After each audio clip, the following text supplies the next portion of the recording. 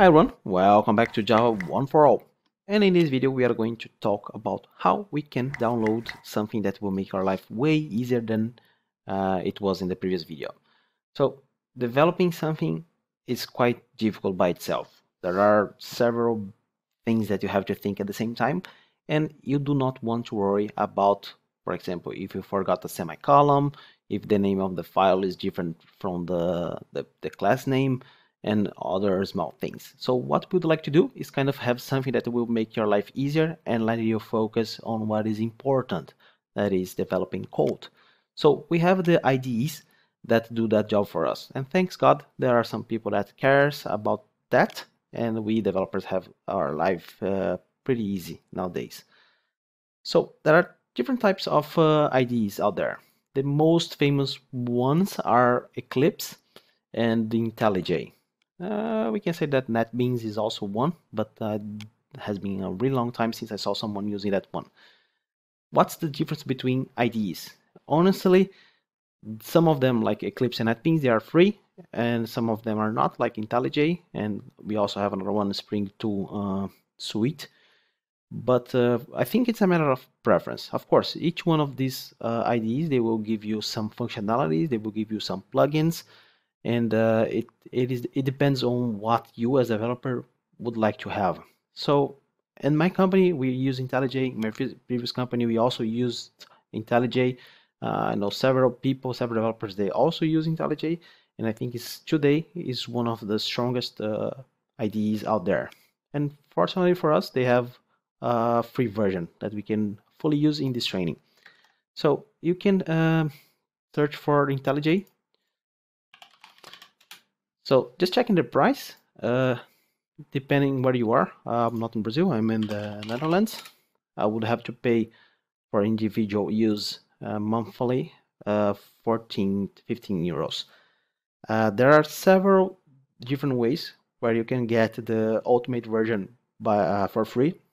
If you can go to the special offers, you will see everything that is available for students, for classroom assistants, for universities, startups, for Java champions, and so on. You don't have to um, worry right now about the ultimate version. If you want to just download and check it out, it offers you, if I'm not wrong, 30 days for free. But we are going to use the community version that's free and open source throughout this training. So how can we download? Just go over tools. They have several. Search for IntelliJ and click download.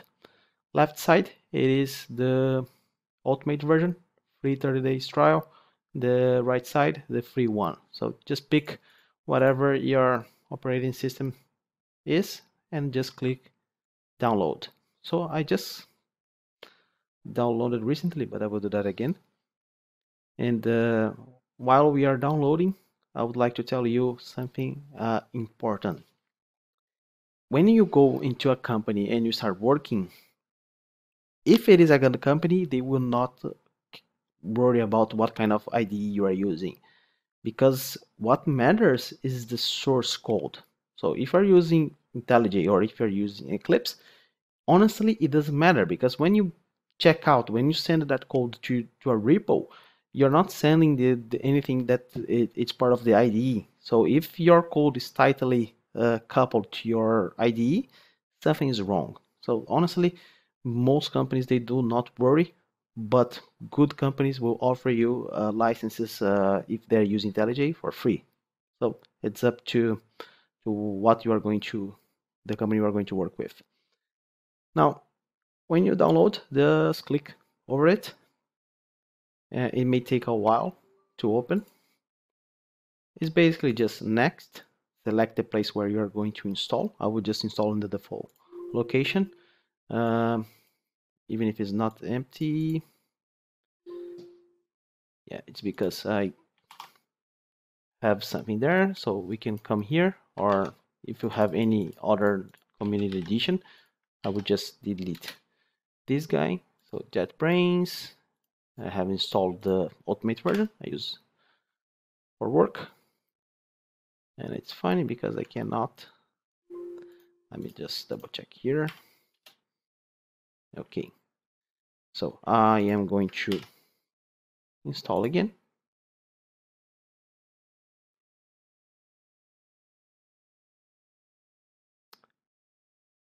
Click over next, next. I'm going to choose 64-bit launcher.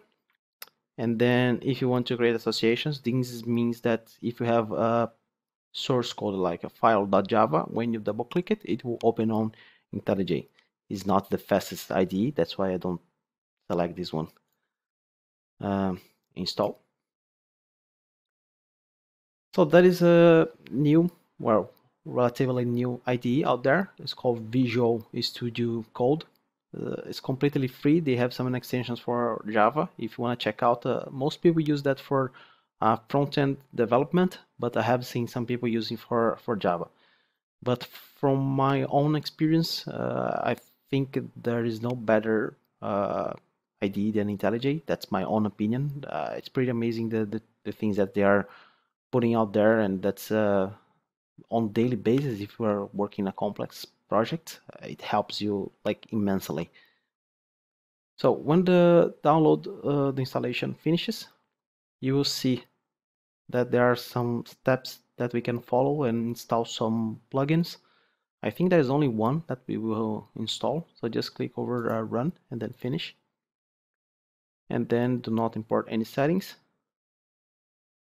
I will go with light because it's better for you guys to see, and then you click over next default plugins, and we'll keep everything the same. I won't do any changes. Next.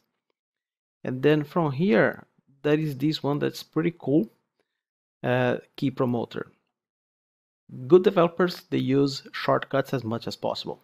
So if you think about how many times you have to go over your window to execute something, I'm using a 34-inch widescreen monitor, and so if I want to close something, I have to go all over the right, top right, to close it. So in the end, it takes some time. So learning how to use shortcuts is pretty useful. And this key promoter, every time you click over an icon or an action that has a shortcut, it will pop up a message.